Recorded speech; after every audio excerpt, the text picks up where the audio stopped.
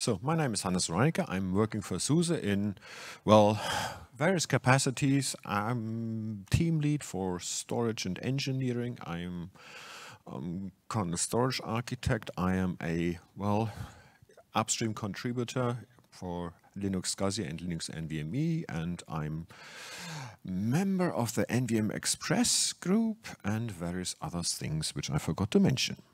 So if anyone has any question, don't hesitate to ask. I'd happy to answer them if I'm able to do so. Probably will be answering them anyway, even if I don't know what I should be saying, but okay. Right. So, and thank you again for coming all. That was a rather quick rescheduling. Originally I was planned at another slot, but then, well, I messed up and so they had to reschedule. So here we are. Okay. So this talk is about NVMe-over-TCP encryption. And right, so now the question obviously is, right, so you're doing encryption. Oh, and you're doing TLS. Now, what a surprise. That is a novel topic. Why bother? Well, so the thing is, there is already NVMe over TCP. That is already there since a few years nowadays. And so we really want to have the connection encrypted because, well, it's normal TCP and literally anyone can listen in and anyone can actually forge package. We had a very nice incident where someone was blanking out packages. So we got packages of the right size, but the content was 0 all over. That confused the hell out of the protocol, and we had a fun time tracking that one down. So, and the problem is, yes, there are TLS libraries, but we can't really use them. So NVMe. NVMe-Over-Fabrics. I mean, you probably will all have heard about NVMe, and most of you will have an NVMe in your laptop nowadays. And NVMe-Over-Fabrics is basically the logical next step, and that is expanding the PCI interface out in the fabrics such that you can connect to remote devices. And that is precisely there to make our storage array vendors happy because suddenly they can connect their storage arrays via NVMe and thereby being faster and charging their customers even more money. NVMe-over-TCP is, well, pretty obvious thanks to Sergey Grimberg from Lightbits Labs, who invented this whole thing or standardized it. This is just a way of how NVMe packets can be mapped on TCP. And this is purely in software, so you don't need additional hardware. You can run it on any device, however you choose.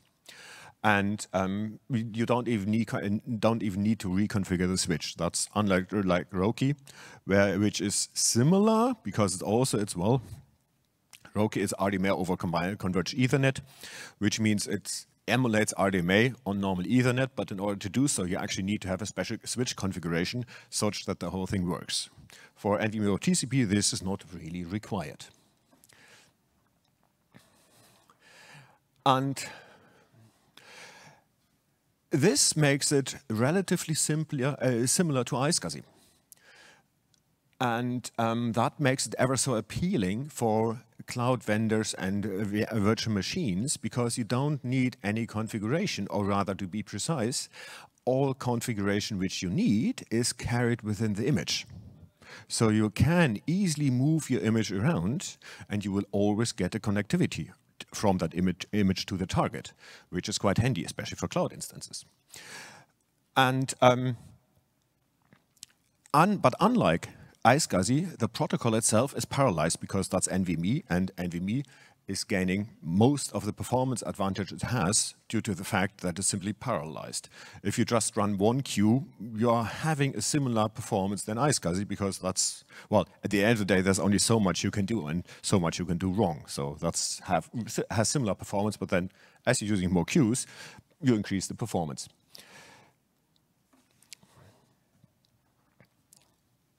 And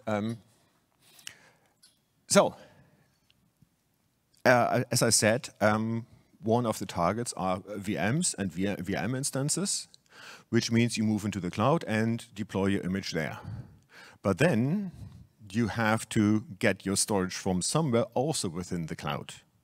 So you know where you're coming from, but you have so no idea whom you are talking to. It could be literally anybody.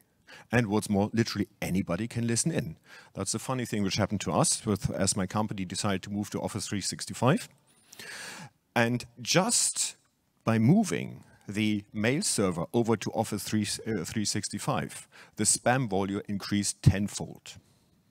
This has nothing to do that there's someone listening in the cloud. No, this was sheer coincidence, obviously.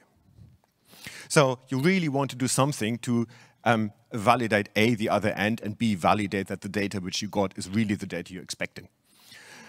So encryption is the way to go. Okay, so let's do it.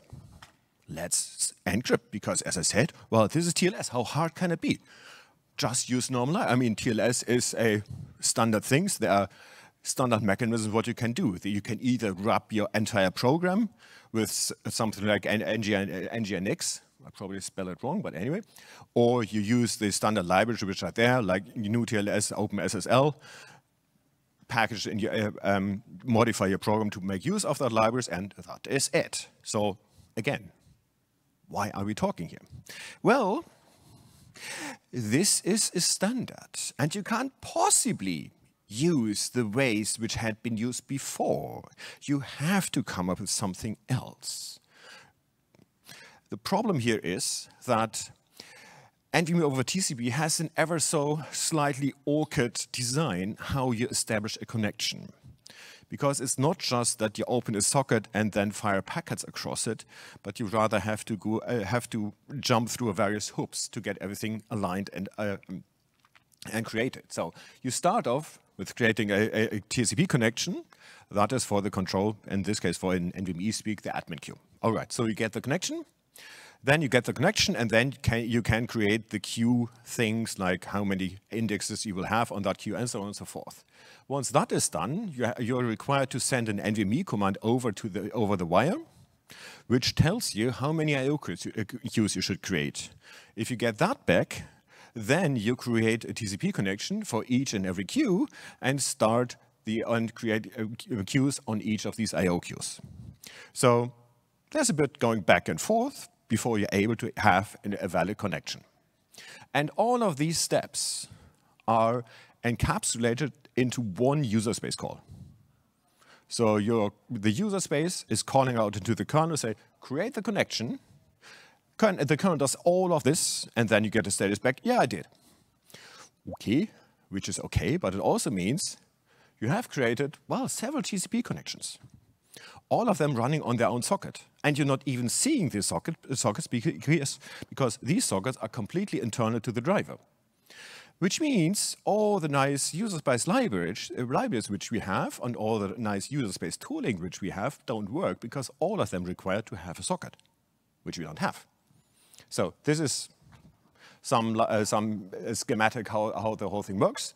So you send the command, create the TCP connection queue, then you establish the admin, you create the admin queue, create the NVMe device, send the connect command down.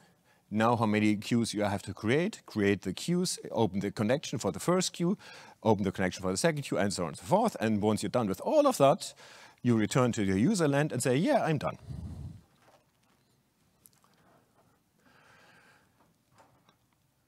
So the specification says that as we are being a modern specification and everything, we just do TLS 1.3 because everything else is deemed unsecure. So don't bother with that. Okay. And as we are clever, we are designing two ways how you could do things. Either you start TLS before starting the connection, or you start off asking the server, and if the server says, yes, you should be doing TLS, then you switch over to TLS. Okay, right. But it also means that you have to create the connection inside the kernel, which means, you can't release the user space libraries. But the kernel already has an in-kernel TLS library, so we could just use it, right? Where's the problem? It would be easy if we had a full TLS library in the kernel, which unfortunately we don't. because we do have TLS, but that TLS is only for encryption. So if you know how to encrypt, you can pass the vectors into the kernel, and the kernel will happily encrypt. But the kernel doesn't tell you how you generate these vectors. So the intention is that you run an additional program in userland, which does the TLS handshake, generates the vectors, and then you can push the vectors into the kernel, and then everything would work. So, yeah. And the other problem is that this was originally a, well, proof of concept from Google, who wanted to speed up their own engines, their own things. And they did that, but then figured, oh, you know what, we can do everything user space and being even faster. So they essentially disbanded this whole implementation, and that's why the implementation itself is still stuck at 1.2, which makes it ever so awkward. Okay, right. So, well, this is a problem, so we don't really know. So what do we do? Can we use the in-kernel TLS or not? Or what shall we do? We have been thinking about it, and then Chuck Lever from Oracle had a cooperation with a company called Tempesta, which actually had an in-kernel TLS implementation. So, we gave it a go, we had a look, and then we said, yeah, okay, it might, but it's getting really hard because we have to negotiate the parameters, the TLS parameters inside the kernel, and quite some of these parameters are actually policy, which means you have some policy engine in the kernel, which is really not something which we'd like to do. Plus, it is a really massive piece of software which we have to push into the kernel, and we would have to validate. So we're not sure whether this is a good fit. So in the end, we decided to indeed have a combined approach that we are having a user space socket, a user space daemon, doing the TLS negotiation on our behalf, which is the design which was originally how it was originally designed for. But the problem we had there was that we had to pass a socket to user space. And so we had really been, well, it has taken us about a year to come up with a protocol allowing us to do so. But finally, the protocol is there, so we now can pass the socket to user space. And now we have a daemon running user space, and this is handling the TLS encryption on our behalf. And this whole thing is geared up for inclusion in 6.4. So, okay, so that's the TLS side. What do we do for the actual implementation? So, the spec, in its infinite wisdom, decided to settle on PSK for TLS. PSK is a pre-shared key, which essentially is the same you have for your wireless, where you just have to know what the key is, and then you can use that key and everything will work. Okay, good. In order to handle this in Linux, I've decided to use the key store and put the key into the key store, and then take it off from there. This has the advantage that the key can be externally provisioned, meaning I can provision the key, and I have to provision the key before starting up the connection.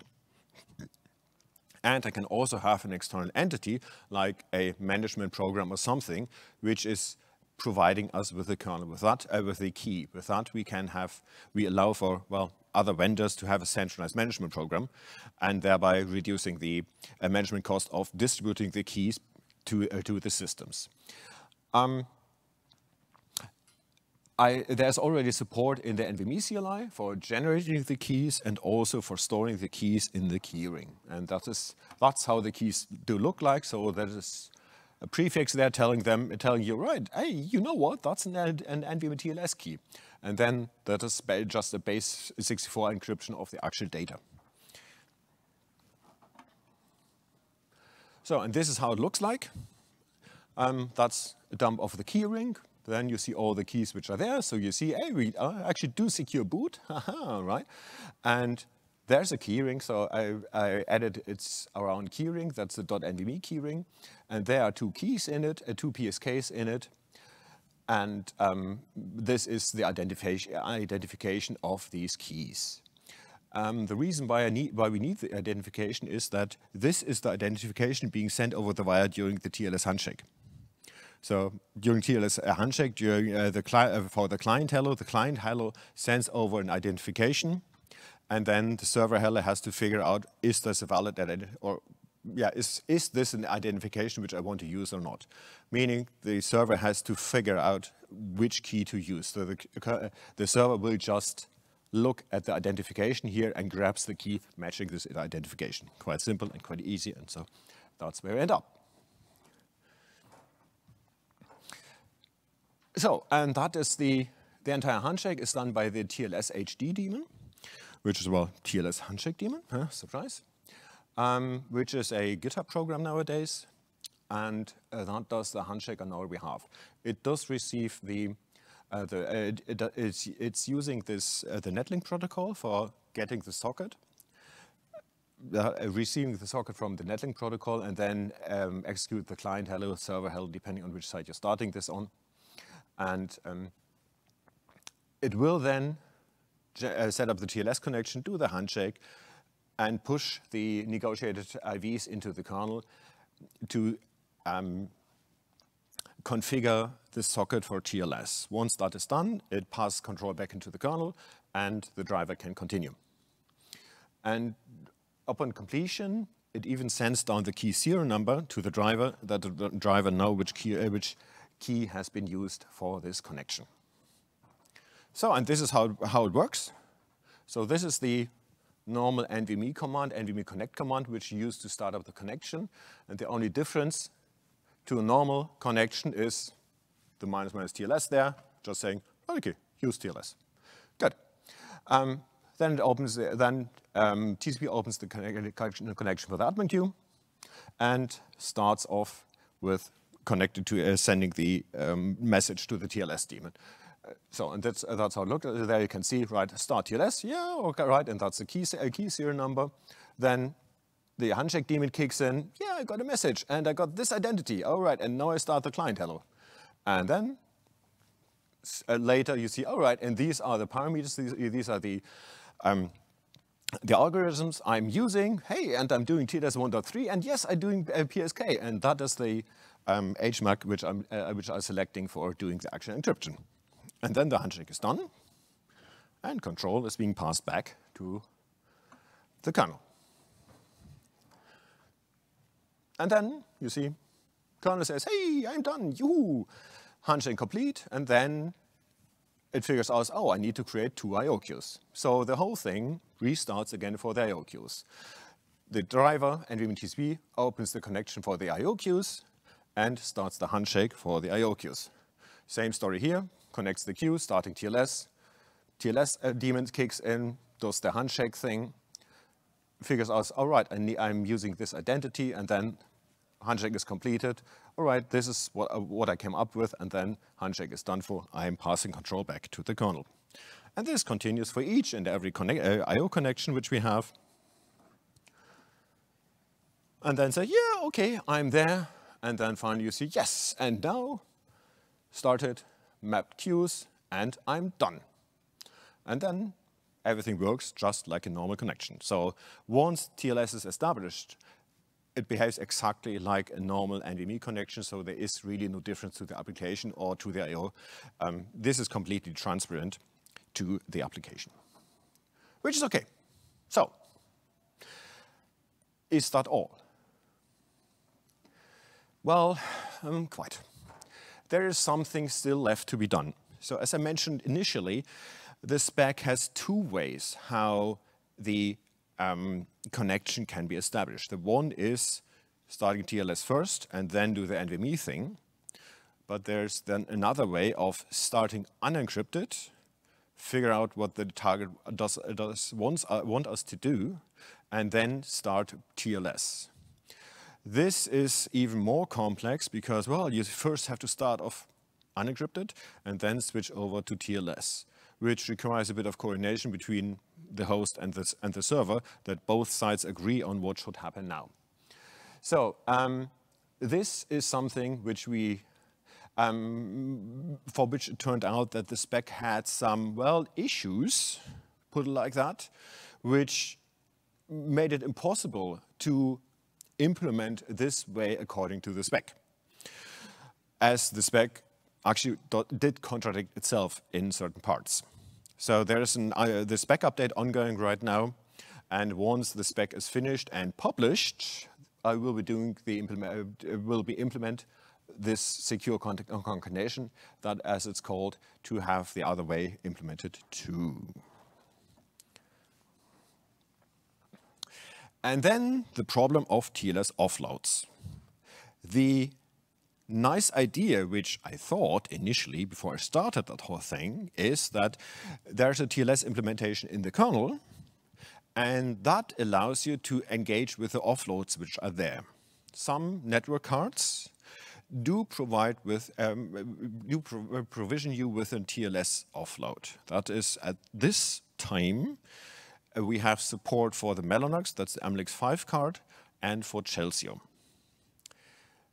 That's a good thing. So if we're using the in-kernel encryption, we can transparently switch over and engage the offload. That is the good thing. The bad thing is that both of them are running at TLS 1.2. And there's actually a check in the code, are you running TLS 1.2? And if you don't, go away. You can't do it. Now, thank you very much. Because then we looked at the protocol, and it turns out that the wire format for encrypted data is identical between 1.2 and 1.3. So question really is, why is this check? And then digging further, unfortunately it turned out that on the Mellanox side, you have to program the TLS version when setting up the offload. So the Mellanox card actually knows whether it needs to do TLS 1.2 or something else. So there might be issues. I need to talk to Mellanox to see whether this is a real issue or just something which one has to do. On the Chelsea side, however, you can't even program the TLS version. So the Chelsea card would never know which TLS version you're supposed to do. So why again do we need this check? The Chelsea card would just work if we hadn't this check. So something left to be tested, and then let's see whether I manage to get this to work. The reason why I'm so intent on the TLS offload is that we, or rather I, want to go to higher speeds. As you are well aware, 10 gig Ethernet is not the end of the line. In fact, quite the contrary. It is the very, very low end of the line. 10 gig is quite common, 25 gig is becoming more and more prevalent, and you get quite a lot of 100 gig devices even now. And we have several of those in our lab. And Mellanox has even a 200 and a 400 gig bit.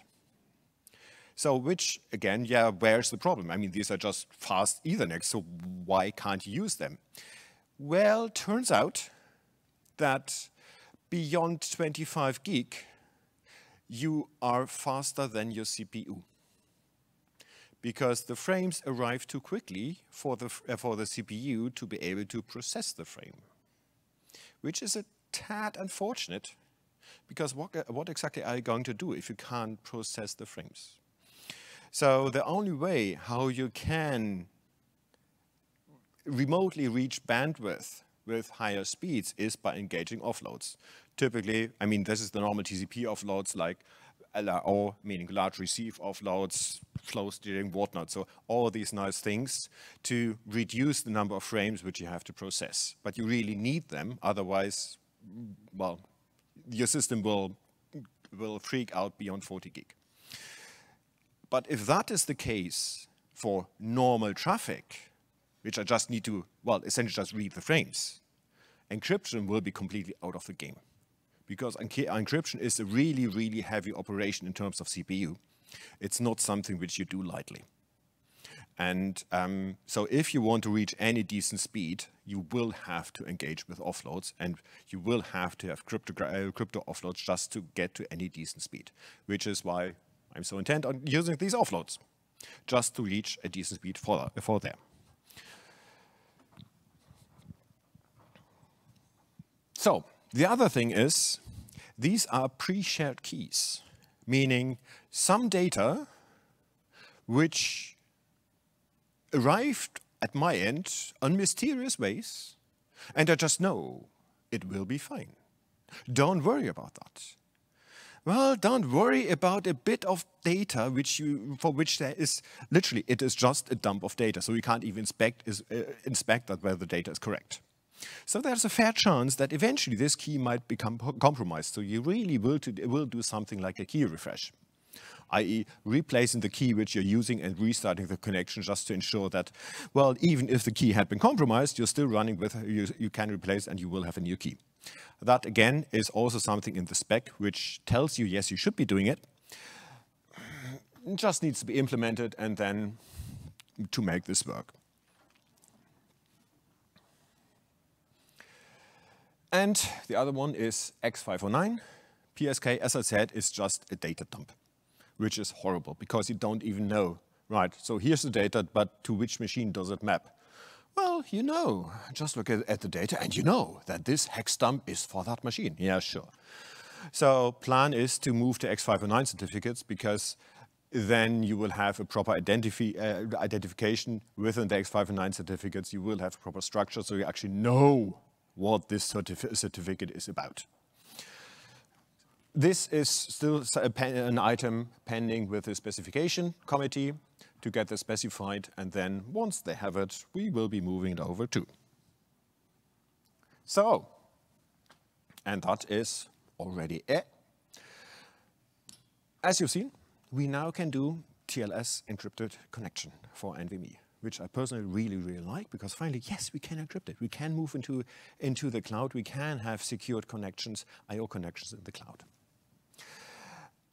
And what's more, the interface to use it is actually quite simple. So it's not that you have to do complex configurations and settings parameters here and there. No. You generate a key, distribute to the other side, use the TLS switch, that's it. Done. That is really nice. And we can use offloads. And more importantly, this is the very first. So you are the first in the world to be informed about that. So we beat everyone, including all hardware vendors. In fact, quite the contrary. They had been asking me, are you done? Can we start implementing? We just thought, hey, that's cool. They are actually listening to us, and what's more, we are setting the standard.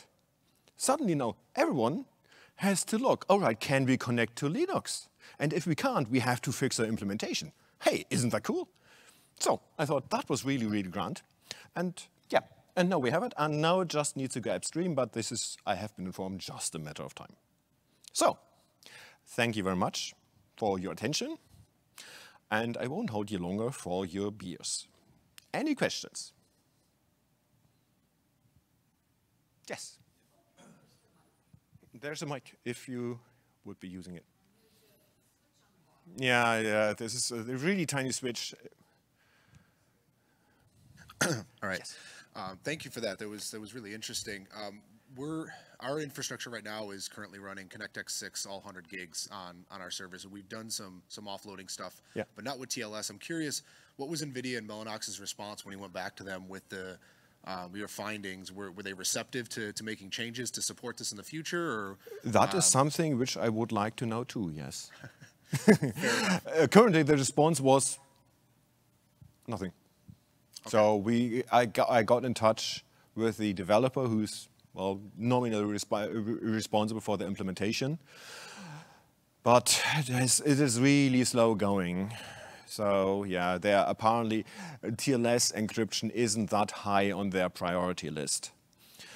Let's see whether we can engage with them a bit more to get things started. But you're welcome to try. I would love to see it, how things would hold up 100 gig. What is the bandwidth we are getting out of it? Yeah, absolutely. Yeah, because the numbers you were saying around 40, 50 gigs, that's exactly what we started seeing. So we started looking at offloading. Oh, I'm so good. Yeah. That was completely out of the blue. I have never done any measurements. Yeah, it is just something. So big thump. Yeah, we've seen that on 10 gig, on 20 gig, so I guess it's around 40 gig. Yes, Yeah, brilliant. it's right around there. Am I good? Yeah, so we started offloading things like our virtual switching and our open flow rules down onto the DPU in our lab. Anyways, we've not rolled that into production, but different ways that we can try to get over that ceiling, even though we've got all this capability, we can't really leverage it. So, anyways, thank you very much. It was very interesting. Thank you.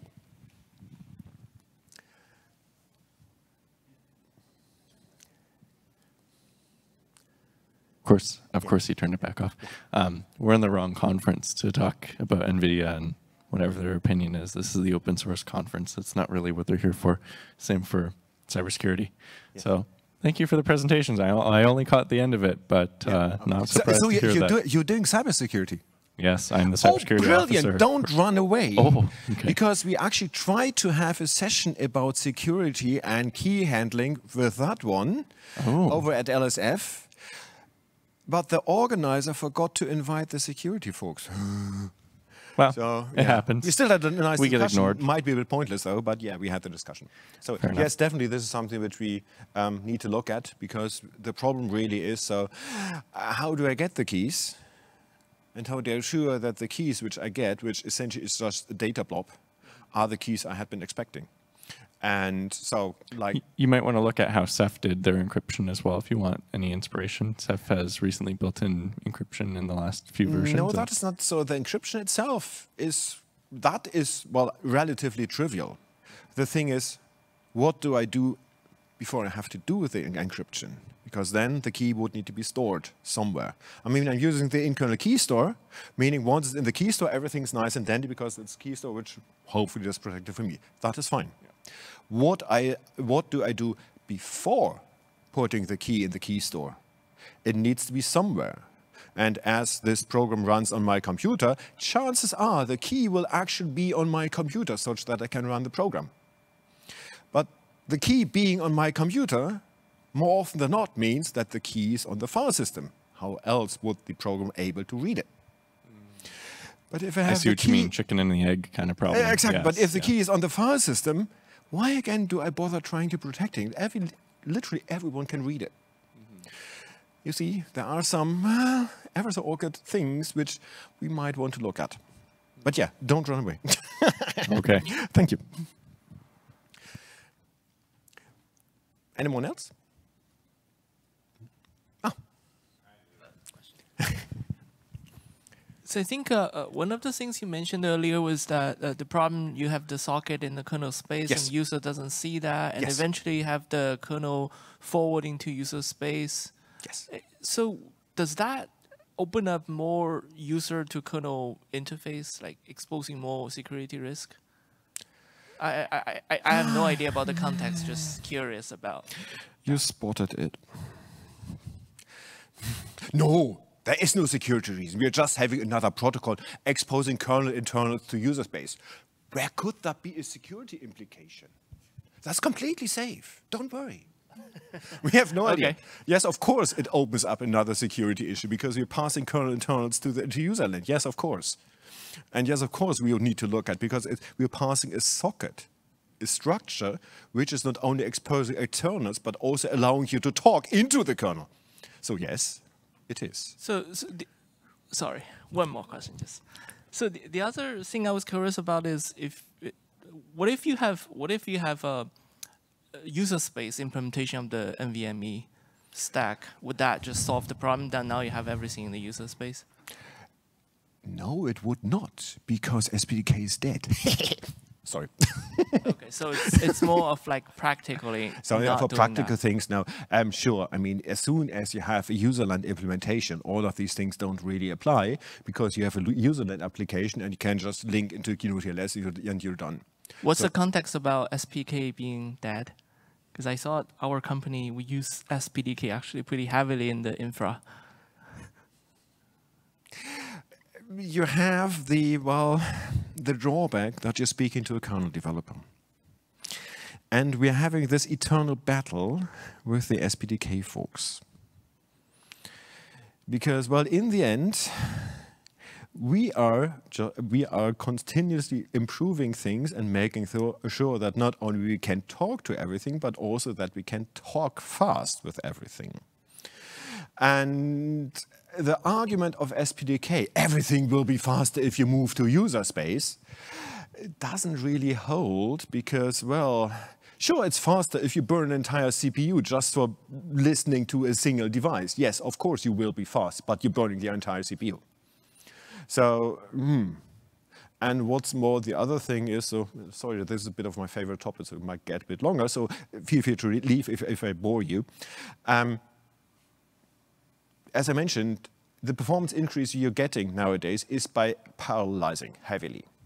In fact, most modern cards will allow you to have an interrupt per CPU, so essentially queues per CPU. So each CPU can do direct I/O to the card, which means, yeah, you have optimal performance because each CPU can do things. Grant, okay, fine. But who exactly is generating the data you're about to send?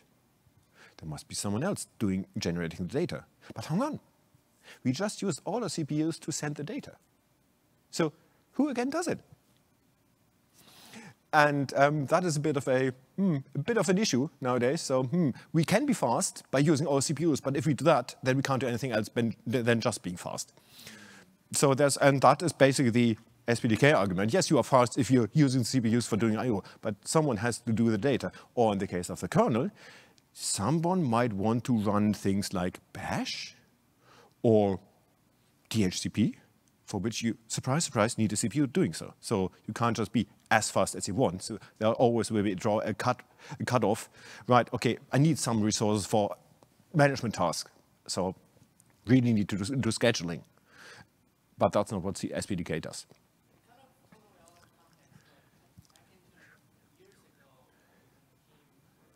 Mike, please use the mic.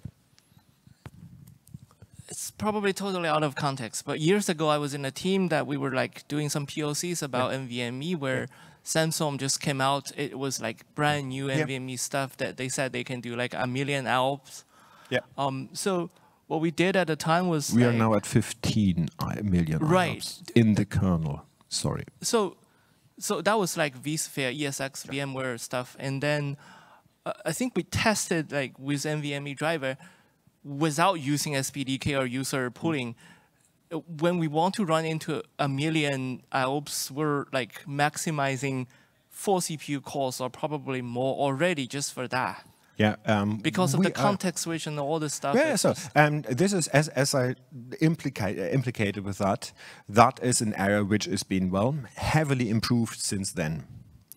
And so, as I said, so the latest results from Jens Axbo at Meta, Facebook, whatever, who's driving the performance effort, are now with 15 million IOPS with the kernel.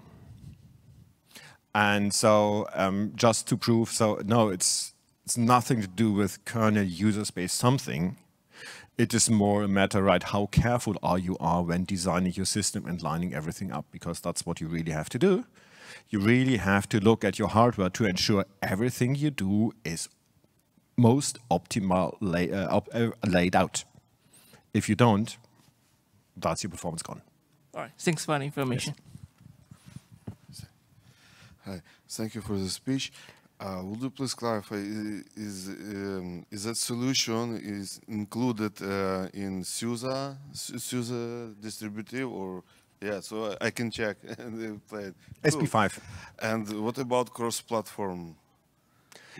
Well, this is an upstream implementation. With a bit of luck, it'll land in 6.5, and then it's in 6.5. Do whatever you like. Okay, thank you. All right. Thank you very much. It was a very interesting discussion afterwards. And